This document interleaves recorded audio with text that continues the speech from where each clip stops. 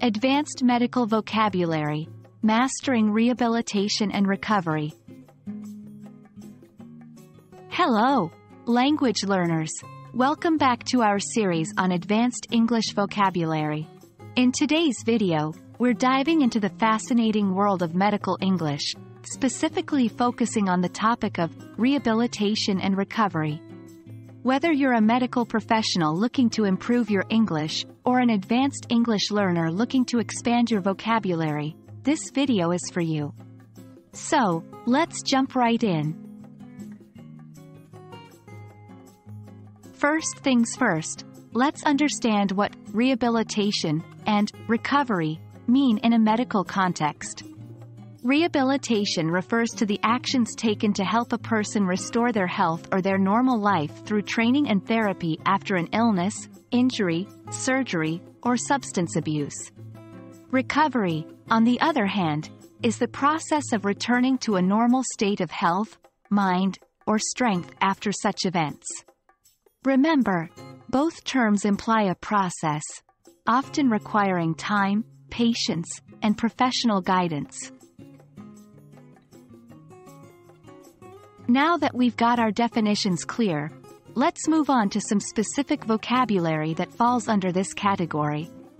1. Physical therapy, PT, treatment that uses methods such as heat, cold, exercise, and massage to stimulate the body's healing process. 2. Occupational therapy, OT, therapy that helps patients regain or develop skills necessary for day-to-day life and work. 3. Speech therapy. This type of therapy helps patients improve their communication skills, usually after a speech-impairing event like a stroke.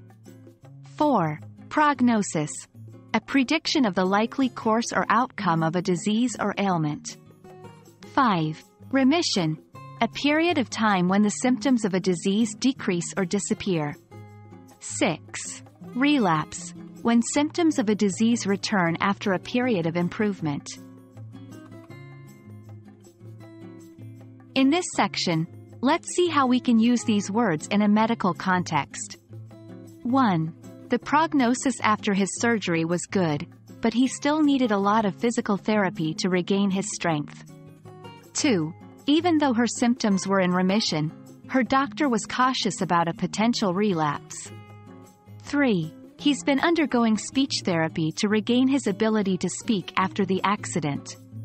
Remember, learning vocabulary is most effective when you practice using the words in sentences, so try creating your own sentences with these words. Well, there you have it. We've taken a deep dive into the medical English vocabulary associated with rehabilitation and recovery. I hope this video has been informative and helpful.